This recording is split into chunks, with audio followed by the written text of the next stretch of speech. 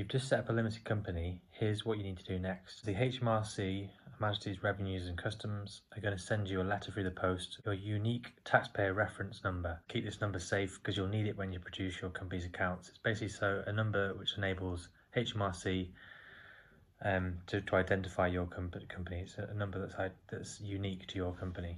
Another important number you're going to receive is from Companies House, and that's your company's authentication code. This is a 6-digit alphanumeric code, which basically is required when you submit your accounts and to do things like submit your confirmation statement. More to follow on that later on in the video. You need to take a note of your accounting reference date. This is the date your company's first accounting period ends. It's going to be needed by you to understand when you need to submit your first set of accounts.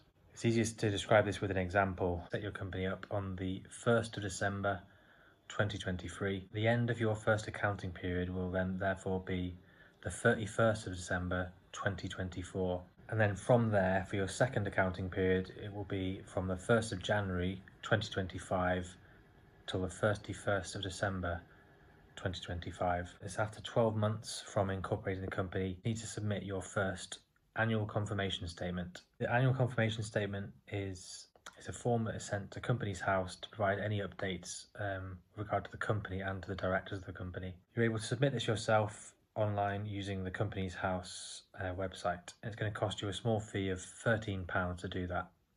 It's really important that you make sure this is done on time, as otherwise you will get warnings and notifications from Companies House to say it's overdue. Companies House may strike off your company if you do not complete your confirmation statement on time. The next thing you're going to have to do then is you're going to have to submit as a limited company annual statutory accounts and a tax return. When you produce your annual statutory accounts, they're going to have to be submitted firstly to Companies House, so we'll need to receive a summarised version of your annual accounts, which just includes a balance sheet and some other notes. HMRC will require a full set of accounts, a company tax return, and a computation, which is basically a calculation which works out the tax return. These accounts are due 9 months after the end of your accounting reference period. So if we go back to the example from before, then we set up our company on the 1st of December 2023. Our first accounting period will therefore end on the 31st of December 2024. And we're then going to have 9 months from that date to submit our first accounts and tax return. So that's going to take us then to the end of September 2025. Assuming we have a taxable profit on our first set of accounts, then we're going to have to pay our corporation tax liability. The amount of tax that you pay will be as per your company tax return, and that tax bill is due 9 months and 1 day after the end of your first accounting period. So in this case, it'll be due on the 1st of October 2025.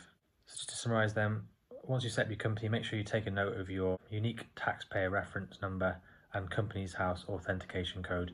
They'll be required on your accounts to submit your accounts and your confirmation statement. Make sure you're aware of your accounting reference date. So that's dictated as to when you set up your company, and that's going to tell you when your first set of accounts are due. You've got to submit an annual confirmation statement 12 months after you set up your company. You can do this online through Companies House's website. It's going to cost you a £13 fee. You're going to have to produce your annual statutory accounts and tax return, and different versions of these need to go to Companies House and to HMRC. And then, where applicable, you're going to need to pay your corporation tax liability, which is 9 months and 1 day after the end of your first accounting period.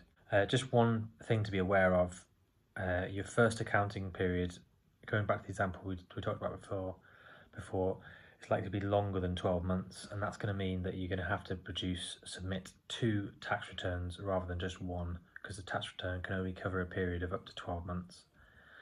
There's a few different ways around this. You can either submit 2 tax returns, or if your company was dormant for the first few days of the reporting period, then you can inform HMRC of this, and that will mean then that you only have to submit the 1 tax return if the period of time that you were trading was less than 12 months. Anyway, I hope this video was useful.